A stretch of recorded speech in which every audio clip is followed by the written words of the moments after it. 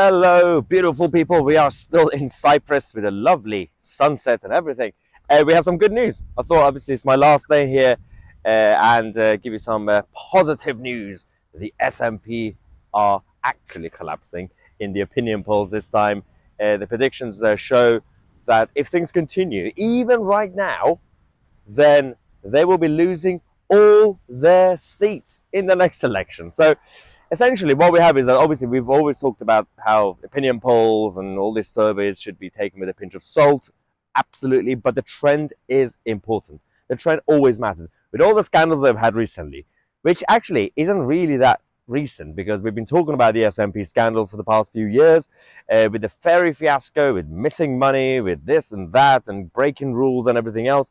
Now we have a situation where, according to the latest poll, it's not just YouGov, but of course, a lot of us don't really trust YouGov these days. But the trend continues similar to YouGov poll, showing that the SNP are on just 19%, behind the Tories, who are on 20%, and the Labour Party are on 35% in Scotland. So, congratulations, Humza Useless. You've managed to completely, single-handedly bring down the party within 10 minutes of your leadership, although we shouldn't really give full credit to Humza because it was his predecessor, Queen Nicola, who decided to completely wreck the party with all the progress that Alex Salmond made over the last few years. And I'm not really a big fan of Alex Salmond, but I'm just saying that logically and rationally speaking, he managed to make the party slightly more credible, even though it was a lie. So let's go to the graph that we have, the Scottish prediction.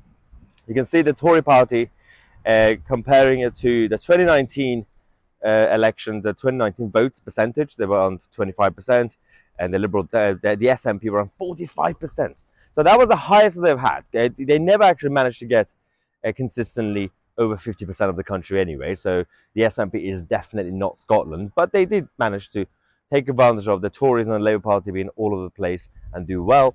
And they got 48 seats, the SNP, in the 2019 election. Now we are having a situation where if you predict the next election according to the current numbers, they will lose every single 48 seats that they have. They will be on 19%, close to the Greens and the Liberal Democrats.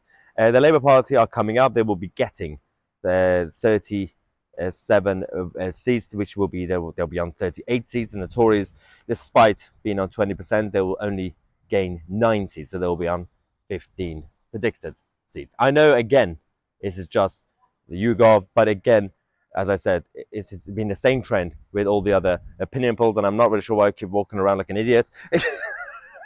But it's the last night here in Cyprus. I thought I'd finish today's videos by giving you guys some happy news, some sort of positivity, and we're going to start the week properly from probably tomorrow night when I get back to London. Although I think I'm still going to be here tomorrow morning. I might do a few news updates for you guys still from Cyprus before getting the flight back to Britannia, and we'll see exactly what's going on in the news. Thank you so much for watching. I'm Mahyar and we are the media.